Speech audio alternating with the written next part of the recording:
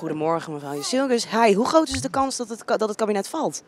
Joh, ik ben helemaal niet met dat soort dingen bezig. We zijn gewoon bezig. Zou ook maar wel zijn, toch? Nou, sorry? Ja, de afgelopen dagen was er crisis binnen politiek Den Haag, aangezien Rutte uit het niets zijn vuist op tafel sloeg als het gaat over het asielbeleid.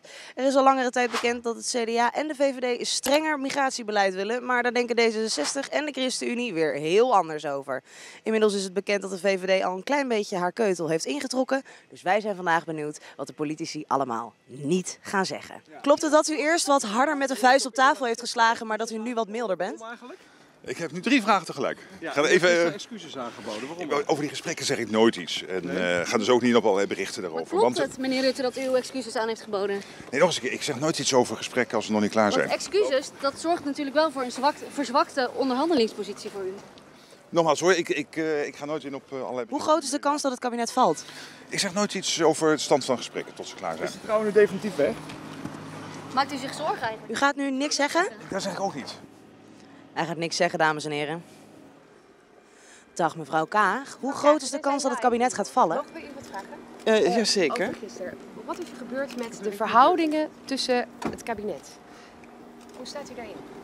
Nou, ik ben nu alleen maar gericht op de inhoud. Om te kijken of we er op een goede, verstandige manier uit kunnen komen. Klopt het dat Rutte zijn excuses heeft aangeboden? Wat zegt u? Kan dat nog na maanden van overleg? Ook Kaag geeft geen antwoord op mijn vragen. Goedemorgen mevrouw Helder. Het is de zoveelste dag waarin we weer een debat aangaan over asiel. Tenminste weer een gesprek gaan. Gaan jullie erover uitkomen? De gesprekken lopen en verder kan ik er niks over vertellen, dat weet je. Nee, dat weet ik. Maar hoe groot acht u de kans dat het kabinet gaat vallen? Daar ga ik ook Gaat u ook niks over zeggen? Nee. Waar kunt u wel iets over zeggen? Dat ik nu naar binnen ga om aan het werk te gaan. Gaan vergaderen. Hoe heerlijk is het om nu een VVD'er te zijn? Prima. Ik voel me daar uitstekend bij. Want hoe dan ook gaat het goed. Als het kabinet gewoon blijft, dan hebben ze gekregen wat ze willen. En als het kabinet valt, dan is het ook goed voor de peilingen. Jo, we zijn vandaag nog in gesprek hierover en verder ga ik er helemaal niks over zeggen. Dank u wel. Heeft u het idee dat de VVD en het CDA daar ook naar willen luisteren, naar die voorstellen? Of slaan ze gewoon keihard met een vuist op tafel en ja, zitten er misschien ook een beetje voor spek en bonen bij? Nou, ik heb de indruk dat uiteindelijk iedereen toch wel naar die inhoud wil kijken. En ook wil kijken hoe je daar met 4 verschillende partijen, die er misschien ook wat verschillend in zitten, toch op die inhoud gewoon concrete afspraken kunt maken. Ja. Hoe groot acht u de kans dat het kabinet hierop valt? Nee, ik heb geen wetkantoor, dus daar doe ik geen uitspraak over. Hey, hoe groot acht u de kans dat jullie eruit komen? We gaan en we zijn in gesprek met elkaar, dus ik ben hoopvol. U bent de eerste politicus vanochtend die een beetje gezellig aankomt.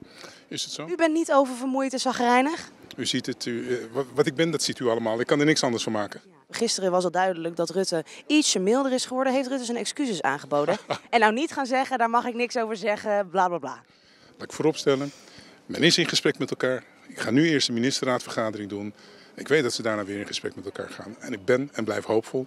Hebben we mooi weer vandaag? We hebben heerlijk weer. Nee, maar u bent helemaal vrolijk. We zitten helemaal op dezelfde golflengte wat dat betreft. Gaan we niet veranderen? Ga ik eerst lekker vergaderen. Dankjewel. Dank u wel. Hè. Goedemorgen mevrouw Jusilgus. Hi, hoe groot is de kans dat het kabinet valt? Joh, ik ben helemaal niet met dat soort dingen bezig. We zijn gewoon bezig. Zou ook maar wel zijn, toch? Nou, sorry? Daar zou ik wel mee bezig zijn, toch? Waarom? Ik ben met inhoud bezig. Ik heb constructieve gesprekken en ik hoop dat we eruit komen. Ik vind dat een stuk relevanter dan allerlei andere scenario's. Gaat het lukken, denkt u? Ja, ik vind het vervelend om te zeggen, maar dan heb ik toch gelijk gehad. Want inderdaad, de politici zeiden precies niets. En het blijkt ook dat je VVD'ers niet moet vragen of het kabinet gaat vallen, want dan worden ze geïrriteerd.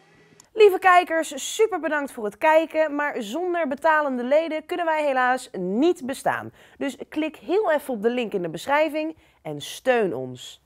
Dank je wel.